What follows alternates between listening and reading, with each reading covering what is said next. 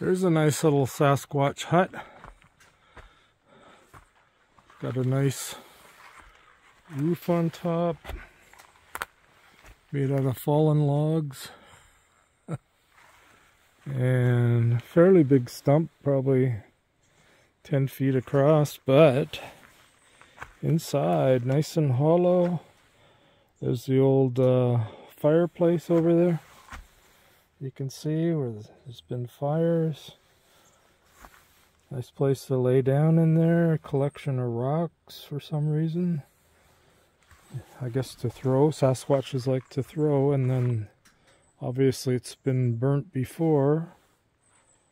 So, very nice little Sasquatch hut here. Very nice.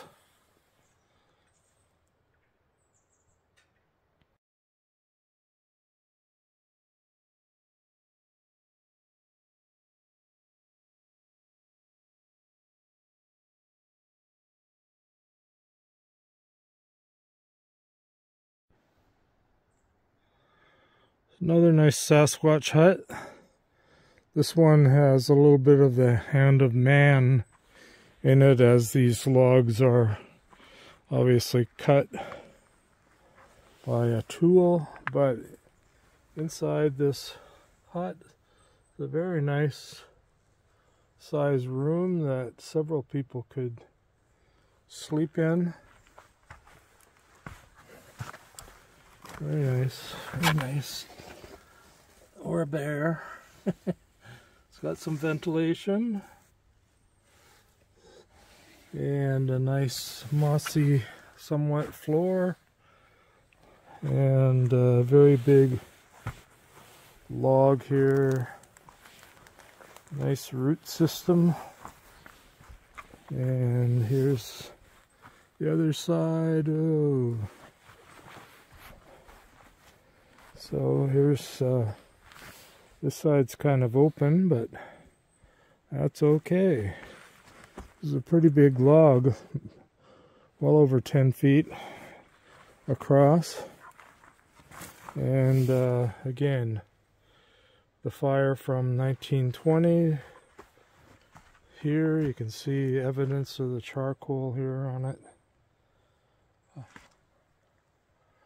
Now, I don't know, this doesn't have a saw cut on the top of the stump, so this may have actually blown over or been burnt down by the fire. But anyway, now it's a nice squatchy home with some nice windows for viewing. Okay.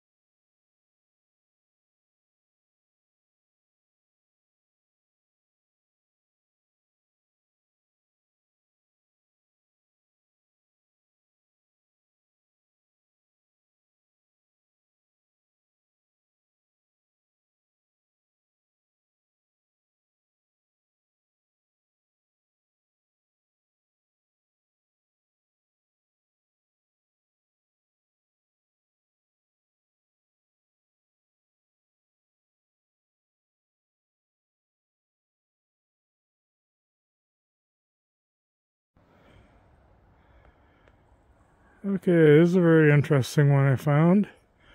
It's quite innovative, and it's got a nice beam up there with all the supports for roofing and a nice long interior.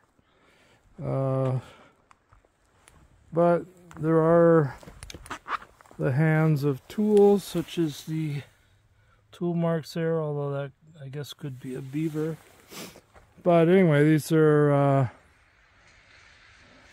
very nice, very nice, very nice. But here are some tapes and rope ties, string, so I see the hand of man here. Perhaps not just a Sasquatch. But anyways, pretty cool. Maybe the Boy Scouts were here and not a Sasquatch, but can now be used by a Sasquatch. So any Squatches watching this, be my guest. Again, up at Golden Ears Park. Nice and cool, snow on the ground, freezing, black ice on the road. Be careful. Mountain Goat, Golden Ears Park by Gary J. Ordog.